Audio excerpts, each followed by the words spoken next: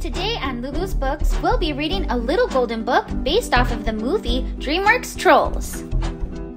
Once upon a time, in a happy forest filled with happy trees, there lived the happiest creatures the world had ever known, the trolls. They loved nothing more than to sing and dance and hug and sing and dance and hug and sing and dance and hug and sing and dance and hug and sing and dance and hug. A lot. Today was an especially happy day in Troll Village. Princess Poppy was going to throw a big party. Everyone was excited to celebrate, except Branch. He didn't like singing, dancing, or hugging. Instead, he spent his time worrying about the Bergens. Long ago, the Bergens had captured trolls and eaten them. The Bergens thought that eating trolls brought them happiness. Luckily, many of the trolls had escaped. Until now. Princess Poppy's celebration was the biggest, loudest, craziest party ever. It was so loud that the Bergen chef found where the trolls had been living all of these years. Most of the trolls managed to hide, but Chef was able to scoop up several of them, including Poppy's closest friends, Satin and Chenille, Cooper, Biggie, Guy Diamond, Smidge, DJ Sookie, and Creek. Chef couldn't wait to bring the tasty trolls back to Bergen Town. Help me, Poppy. Poppy had to save her friends. She convinced Branch to help her. The sooner we get to Bergen Town, the sooner we can rescue everybody and make it home safely. Of course, Poppy's plan included making a scrapbook page with plenty of glitter. Meanwhile, thanks to Chef, King Gristle would finally get to eat a troll and experience happiness. The king decided to have a big celebration called Trollstice, so all the Bergens could eat trolls and become happy too. When Poppy and Branch got to King Gristle's castle, they found most of their friends hidden in a cage in Bridget the maid's room. King Gristle will never love me. But Creek was missing. Bridget agreed to help them find Creek if they could get King Gristle to notice her. Poppy knew what to do. Satin and Chenille made Bridget a glitter jumpsuit. Then all the trolls sat on her head to make a super colorful rainbow wig. Bridget loved her makeover. She called herself Lady Glitter Sparkles. The king would certainly notice her now. When King Gristle saw Lady Glitter Sparkles, he fell in love.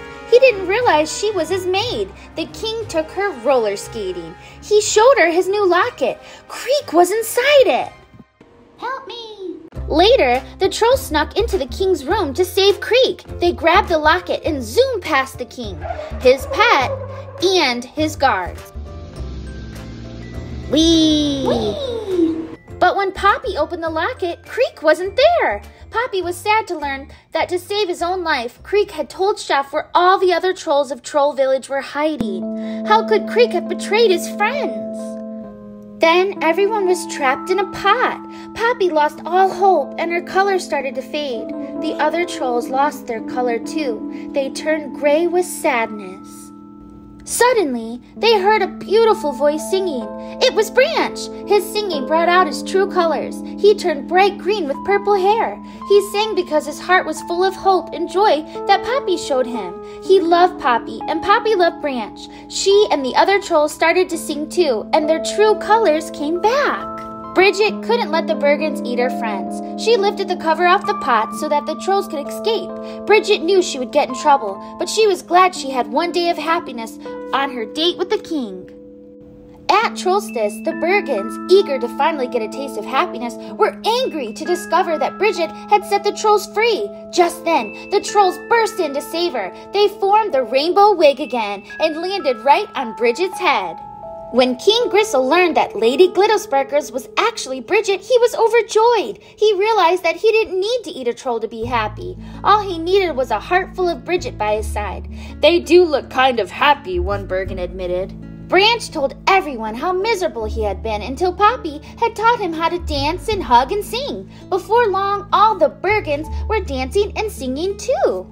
The only Bergen who wasn't happy was Chef. Now that no one wanted to eat trolls, she was out of a job. Chef and Creek were banished from Bergen Town, destined to be unhappy together.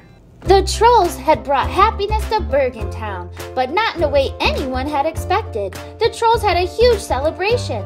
Poppy was crowned Queen of the Trolls, and everyone cheered. After finally experiencing their true colors, the Bergens and the trolls now lived in peaceful harmony. Hi friends! If you enjoyed this book reading by Lulu's Books, then please like and subscribe for more content. Thanks!